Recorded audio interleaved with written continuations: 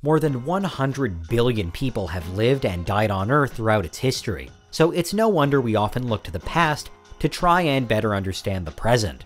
But with so many seemingly unexplained archaeological mysteries out there, and nuggets of apparently lost knowledge, it can be tricky to make sense of it all. Have you ever seen anything like that before? I didn't know men could build such things.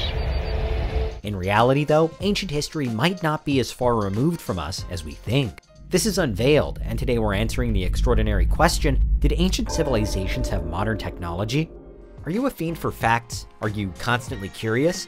Then why not subscribe to Unveiled for more clips like this one, and ring the bell for more fascinating content. Pseudo-archaeology has ruled certain corners of popular science and history for decades now, and few theories are as intriguing as the idea that the great societies of the past may have been built by extraterrestrials. Everything from the pyramids to the Nazca lines to the Easter Island heads, much of the southern hemisphere in fact, has had the ancient aliens narrative forced onto it by one pseudo-historian or another, many of whom don't have a credible background in their subject at all. And yet, the fact remains that these astonishing structures do exist. They have been studied by scholars for thousands of years, and still no one's really sure how they came about. The far-fetched alien theory is actually quite a recent idea, and it's just one of many other proposals as to how ancient civilizations worked. But what are the real explanations for how they came to be? And is it time we changed how we see them? During the Renaissance, we had what were known as the 6 simple machines. 6 classic inventions that were easy to make but vital for countless other important mechanisms, the basis for most, if not all, technological advancements ever since. They were the lever, the wheel and axle, the pulley, the inclined plane, the wedge, and the screw. But although this more official list only came about a few centuries ago, the ideas behind them actually date back to ancient Greece and further, with many of these inventions having been around for centuries and millennia beforehand. Even today, screws, wheels, and levers keep the world turning, sometimes literally, and it's impossible to overstate their importance. But to solve one of archaeology's biggest mysteries, how the pyramids were built, we only need to look at these 6 machines. The Pyramid of Khufu is the only one of the 7 wonders of the ancient world still standing. The rest, like the Colossus of Rhodes, the statue of Zeus at Olympia, or the Lighthouse of Alexandria, have been destroyed for thousands of years. But despite the pyramids being more than 4,500 years old and, for a long time, being the tallest man-made structures in the world, until very recently we didn't know how the ancient Egyptians managed to build them. In 2018, archaeologists working in an ancient quarry close to the pyramid site came across a ramp carved into the ground. It was lined by holes that could have once been used for a complex rope and pulley system, already employing 2 of our simple machines, the inclined plane and the pulley.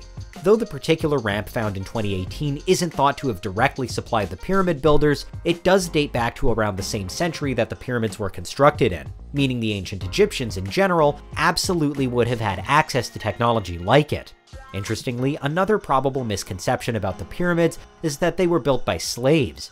Increasingly, it's believed that the laborers who worked for decades to build the Pyramid of Khufu were almost definitely not slaves. It would certainly have been hard and dangerous work, but there's mounting evidence to suggest those involved were all paid workers willing to build this great and eternal monument to the pharaoh. One invention that we're fairly sure the Egyptians didn't have, however, something that would have made building the pyramids much easier, was the construction crane. The first building cranes were used by the Greeks in the 6th century BC, at least 1400 years after the pyramids were completed. But an earlier type of crane had been used for irrigation before then, to lift and move water in ancient Mesopotamian societies as far back as around 3000 BC. Across the long span of human history, agriculture has actually informed technological advancement like this far more significantly than the building of grand monuments ever has, with the invention of farming from at least 10,000 BC paving the way for most key developments. The distinct terraces used for growing crops in the Andes have been there for thousands of years, for example, and South American civilizations like the Mayans and the Incas employed aqueducts and used pressurized water too. The aqueducts can still be seen in famous ruins like those at Machu Picchu, at a place that's sometimes called the Stairway of Fountains. Of course, the Romans also built advanced aqueducts all across their empire, and it is true that a lot of civilization as we know it was perfected in ancient Rome, but not necessarily born there. It's thought that the earliest sewage and sanitation system, for example, was actually developed by the Indus Valley Civilization, a Bronze Age society across what's now Pakistan, as well as parts of Afghanistan and India. They had private toilets connected to sewers at least 4,000 years ago. For comparison, the city of London didn't have true sewers until 1866, and they were only widely installed after thousands of people had died of cholera from drinking the dirty water of the River Thames, which was itself, in those days, an open sewer. So it's clear that key cornerstone inventions date a long way back, and much of today's technology effectively amounts to an update on ancient times. But what's most mind-boggling is that archaeologists have also found ancient tech that defies scientific explanation today, like Damascus steel. While Damascus was once an integral city in the trade and manufacture of weapons, this unique metal was instantly recognizable the world over for its characteristic wavy appearance. But more than simply looking good, these blades were also much stronger and more flexible than those made from any other metal. The production of Damascus steel stopped in the 18th century though, and since then, well, we've been at a loss to work out precisely how it was originally forged. Remarkably, upon closer inspection in recent years, it's been found that Damascus steel blades contain carbon nanotubes. So this particular aspect of nanotechnology, that apparently newfangled frontier for modern tech companies, was actually being used in the Middle East as long ago as the 3rd century AD. And not only for Damascus steel either. Ancient nanotech has also been found in the Lycurgus cup, a Roman chalice capable of changing color with the light. As with Damascus steel, contemporary scientists just aren't sure what the original technique used to make the cup was. How did state-of-the-art tech, today's state-of-the-art tech, come to be in a sword or goblet from thousands of years ago? That's all well and good, you might say, but what about computers? If there's one technological advancement to define our generation, then it's that, right? Well, technically, from some perspectives, no. The first mechanical computer is actually older than both Damascus steel and the Lycurgus cup. The Antikythera mechanism was an ancient Greek device thought to have been used to calculate the position of the moon and stars, and it belongs to the 1st century BC. Sure, it's been a long journey between then and the machines of today, but the first stones in the groundwork for modern computing were laid in ancient times. Hot on the tails of the first computer was the first programmable robot, built by the Greek mathematician Heron of Alexandria in, and yes, you're hearing right, the 1st century AD. This robot was a strange mechanism that moved using ropes wound around strings, perhaps more puppet-like to modern minds. But though primitive, many experts agree that Heron's creation basically foretold how all robots would ultimately function, as programmable or guidable machines that could move or work of their own accord. And that wasn't all that Heron, also known as Hero, contributed either. He's also credited as having built the first steam engine, nearly 2,000 years before trains were widespread, and the first vending machine, a contraption designed to distribute holy water. Equally remarkable is the world's oldest battery, the Baghdad battery, a ceramic jar containing a copper tube and iron rod.